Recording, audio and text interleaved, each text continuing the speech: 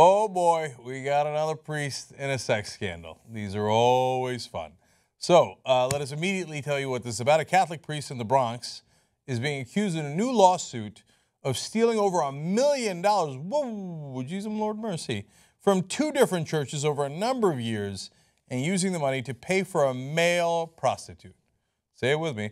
Of course! But it's about to get much better. First of all, it's Reverend Peter Miqueli, and he apparently stole, allegedly, from St. Francis de Chantal's Church in Throgsneck and St. Francis Cabrini Church on Roosevelt Island. Okay, now, what did he use that money towards? Well, there's a lawsuit now that's trying to recoup that money, and the suit explains, it's filed by some of his parishioners, says that Miqueli paid the prostitute $1,000 a session to act out his sexual fantasies, and apparently part of that involved BDSM slave/slave master role-playing. Oh boy.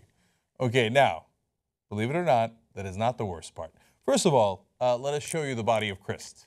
Keith Crist, that is allegedly the gay male prostitute that was used. Although whether he's gay is a matter of question. Well, perhaps he's bisexual. I don't know. I don't know anything about this gentleman except for what you're about to find out, which is amazing. His ex-girlfriend got involved here and explains, Keith has been Father Miqueli's gay-for-pay prostitute. More specifically, Father Miqueli is Keith Crist's toilet slave. Oh, no. Oh, this is about to get good. This is about to get good. The ex-girlfriend of Crist says, if you don't know what that means, Cardinal, she sent a letter to the Cardinal, Cardinal Timothy Dolan, okay? If you don't know what that means, Cardinal, I will break it down for you. Oh, Tatiana, please do. Please do.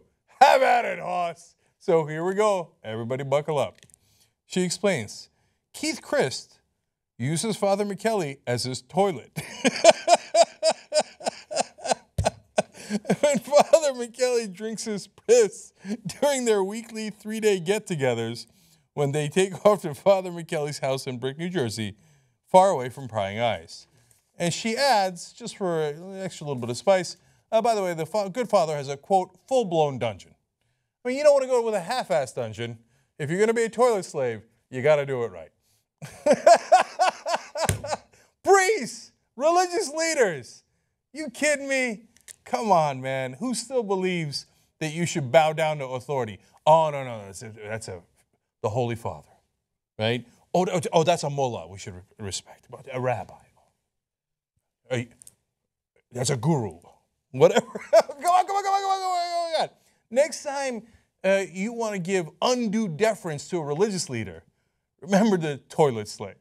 That should be the new chant of the atheists. Remember the toilet slave. Full-blown dungeon. What other kind of dungeons are there?